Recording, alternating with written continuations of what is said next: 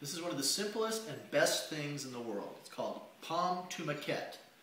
Catalans, feel free to correct me if my pronunciation is off. We have here 4 ingredients. 1, 2, 3, 4. Toasted crusty bread, a little slice of heirloom tomato, some very nice Spanish olive oil, and some fleur de sel. So to do this, okay, let's get that down, babe. To do this, all you need to do is you take your tomato, you rub it across the bread like this, so it's all mashed in and beautiful colored. You take a little bit of your olive oil,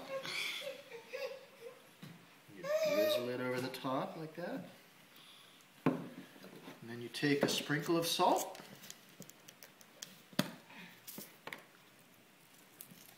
and there you have it, one of the best tapas in the world. This is so good.